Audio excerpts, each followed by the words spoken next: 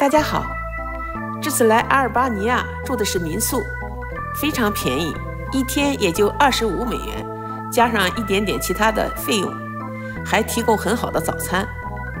民宿的主人呢，竟然是阿尔巴尼亚知名演员戴莎。知道他是演员，就上网搜了一下 ，Google 上有不少他的信息，还有他以前拍的电影视频，特意截了2张图。聊天中得知这个房子是他爸爸的。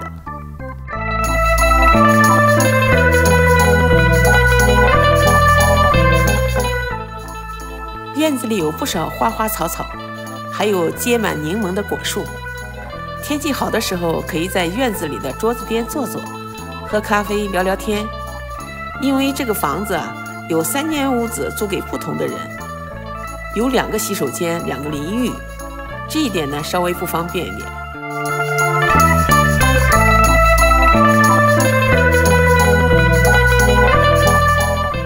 住宿从这儿进去，里面有一个客厅，为大家共享。厅里摆满了照片和各种非常漂亮的工艺品。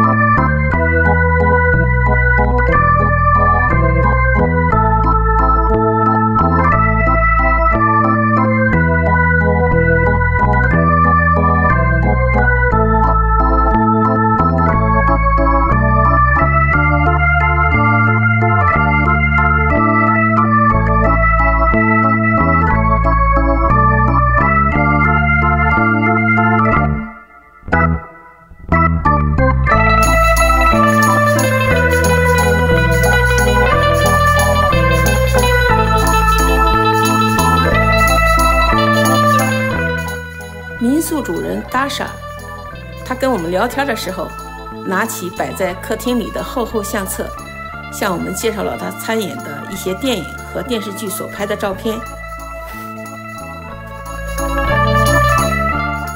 从这些照片里可以看出，他有多样的演技和角色塑造能力，并因其出色的表演，多次获得阿尔巴尼亚国际电影节和提名的奖项。他年轻的时候受到了当时的社会主义劳动党主席霍查的接见。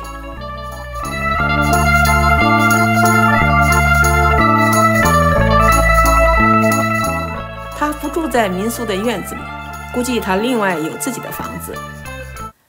他是雇人打扫卫生的，我们起来早餐都准备好了，很丰盛，不知道是不是他自己做的。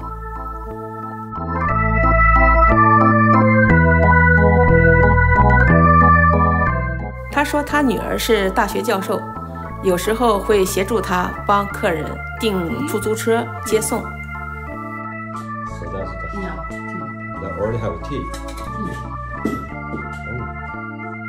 从这儿向前右拐，就是我们住的房间，里面也挺干净的，装饰的也蛮漂亮。房间外面呢有冰箱和洗手间，当然这是公用的。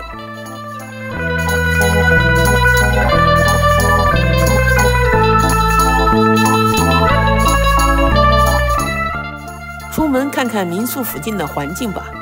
这个巷子呢显得比较贫穷，但走出巷子就好多了，再走不远就可以到大的马路上了。民宿是在市中心一带，步行就可以到主要景点，出去吃饭也很方便。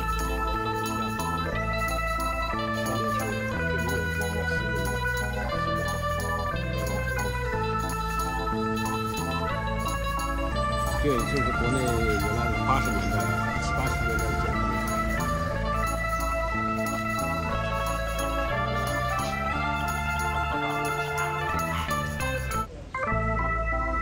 街边有卖水果蔬菜的，价格也不是那么便宜，但是方便居民呀。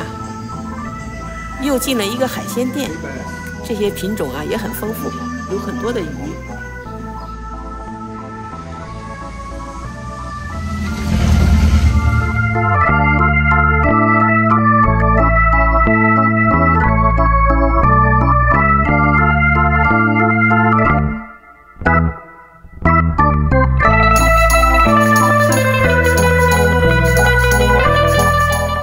谢谢收看，我们下一期再见。